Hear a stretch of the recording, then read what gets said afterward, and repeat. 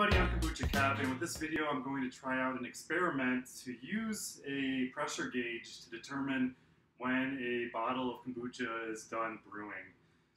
So to start off, I'm going to pop the top off, and then I'm going to drill a hole in here and then put the gauge directly onto the lid with a rubber gasket, some washers, and a screw.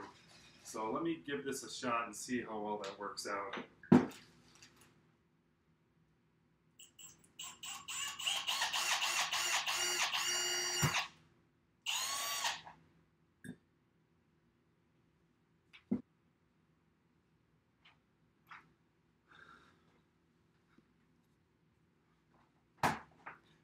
Alright, it looks like it worked out fairly well. So there's the gauge on the bottle cap, and you'll see I have there's a little rubber gasket followed by a washer and then the bolt.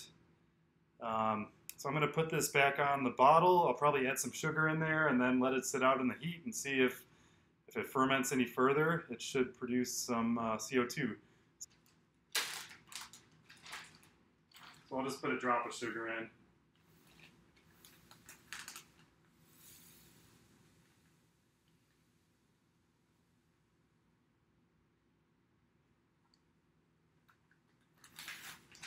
Oh.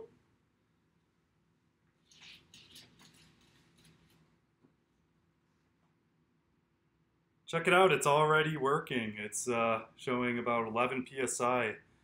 So I've shaken it up some more. Now I'm at about 17 or 18 psi.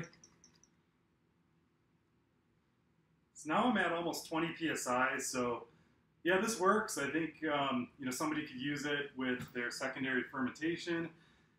You can kind of figure out what psi you like so that it doesn't blow up when you open it, and then you can just cut it off when you hit that level on the gauge. So yeah, I think that might be a good option for people that do a lot of bottling.